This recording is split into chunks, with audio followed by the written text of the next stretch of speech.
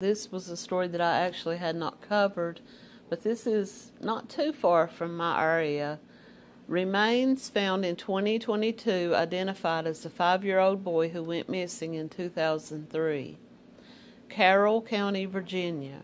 Remains found last year near Galax, Virginia were identified as a young boy who went missing in 2003. On September the 6th, 2022, deputies were called out to an area of Iron Ridge Road in Galax for possible human remains. Investigators determined that the remains had been in the area for a long period of time. Othram Labs in Texas worked with the sheriff's office to use forensic grade genome sequencing, and they got a full DNA profile and compared them to family members. The remains were identified as that of 5-year-old Logan Bowman, who had gone missing in 2003. He was reported missing in January of 2003. His biological mother, Cynthia Davis, and her then boyfriend, Dennis Shermanhorn, were charged in connection with his disappearance. Shermanhorn's charge of felony murder was dismissed in 2004 because of a lack of evidence. Davis was sentenced to 15 years for second-degree murder, according to WSLS-TV. The sheriff's office says that new charges are expected since the boy's remains have been located and identified. Now, it doesn't say here if they knew how the child died, if there was maybe a gunshot or something. It's been 20 years, and I don't know if they have that information. You may not know every little thing going on. It may be quiet for a while, but this is proof that you don't always get away with stuff. 20 years have passed, and they're still working on this case. We don't give up, said Carroll County Sheriff Kevin Kemp. The story of Logan Bowman is a very sad story. He went missing January the 7th, 2003. He was only 5 years old. He was a white male. Logan reportedly disappeared from his home in Galax, Virginia, but his mother, Cynthia Lee Davis, did not report him missing until January the 23rd, almost 2 weeks after he disappeared. She and her boyfriend, Danny Shermerhorn, were subsequently charged with felony murder in Logan's case. Davis pleaded guilty and was sentenced to 15 years in prison and 20 years of probation. She testified against Shermerhorn. She claimed that Logan was severely scalded in the bathtub on or around January the 7th. She said she wanted to take him to the hospital, but Shermerhorn told her to calm down first. Davis stated that she laid down and fell asleep, and when she woke up, Logan was gone. She says she never saw her son again. Shermerhorn, on the other hand, told that it was Davis who left the house with Logan and returned later without him. He says he believes she sold the child. Now, what would have led him to believe that she sold the child? Was this something that they had discussed doing? Just all of a sudden, he just up and says, "Oh, she must have sold her kid." I don't even know what else to say about these people. In May of 2004, a judge dismissed the murder charge against Shermerhorn, citing lack of evidence. Prosecutors were counting on Davis's evidence to convict him, but her testimony was self-serving and inconsistent. The judge did not find her credible and threw out the murder conviction, or the murder charge. Logan's body had not been found. Shermerhorn was convicted of 1 count of child neglect and sentenced to 1 year in jail. In September of 2022, Logan's remains were found in a wooded area in the vicinity of Iron Ridge Road. They were identified in December of 2023. Authorities stated they anticipated filing more charges in this case. This is from WSLS. cold case heats up, remains identified as a missing boy who's been missing for 20 years. A chilling discovery 20 years in the making. The truth allows you to turn the page to that next chapter. Maybe getting justice in this case, says Dr. Kristen Middleman of the Othram this is the Othram Labs that does DNA testing. They were the ones that were able to work with the police on this case after this child's body was discovered. Carroll County Sheriff Kevin Kemp says, I had not even started the police academy yet. I was starting that very week. Logan's remains, now this was back in 2003 is what he's talking about. He had just started becoming a police officer at that time, and now he's the sheriff.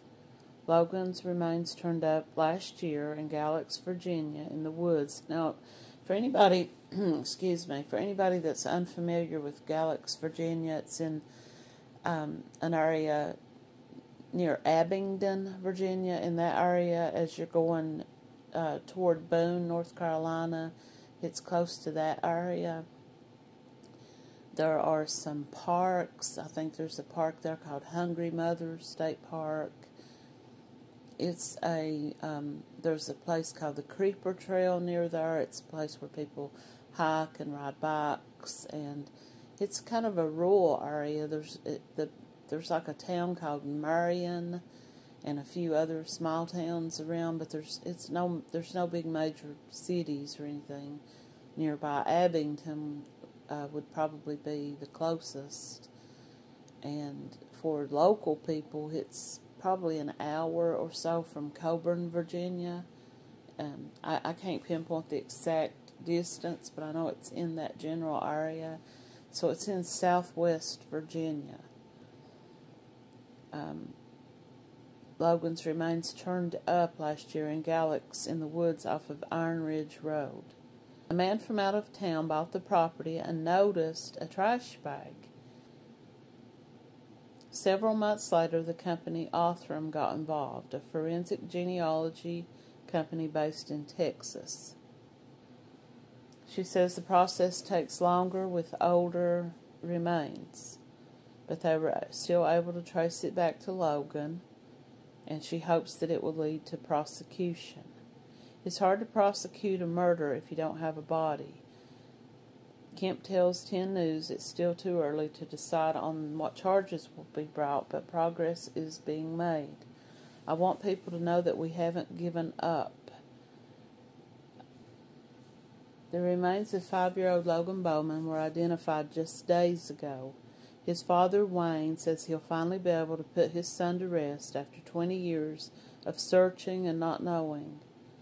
On Christmas Day 2002, Wayne Bowman dropped his 5-year-old son, Logan, off with his mother. He said that was the last time he ever saw his son. He has been searching for him for 2 decades. Logan's body was discovered just a few miles from his father's home. I can't go back and change things, Wayne said. I wish I could.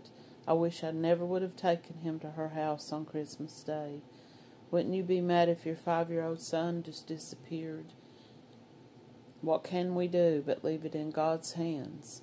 Wayne said the years have been hard on him, but it's been his faith in God that's kept him going. Logan's mother and her then boyfriend were charged in connection with Logan's disappearance. Of course, we know that the charge against the man were dropped. He was charged with neglect. He never met a stranger, said his father. He was always happy, no matter who he met. He was always smiling and playing. I'm just glad now that I can give him a proper burial. I can't say what's going to happen right now. We just take it one day at a time. The Carroll County Sheriff's Office said they had no further comment at this time, but charges are pending. His biological mother, Cynthia Davis, was charged with connection with his disappearance. Davis pled guilty to 3 felony charges, including 2 counts of child neglect and 1 count of murder. She was sentenced to 15 years in prison. Well,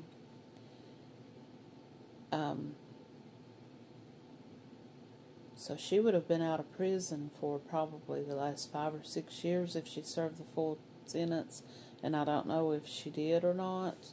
I don't know. I couldn't find anything on that, but I will look. The boyfriend was sentenced to 1 year. He may not even have served a full year.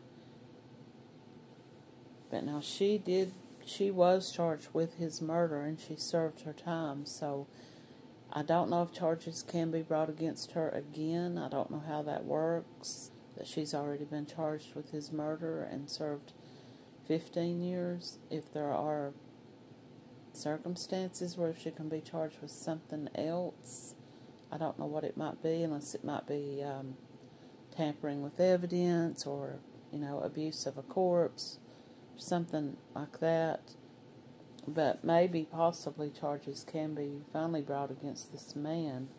But they would still have that burden of proof to prove if he, was the one that actually murdered the child. But either way you look at it, it's a very sad case. This family, this child died tragically. Whether he was scalded or whether they beat him or some other type of way that he died, I don't know. What has she sat and thought about for the last 15, 20 years and never came forward and just admitted to it and gave the father the story and unburdened herself. She'd already been tried for his murder and she was serving her time.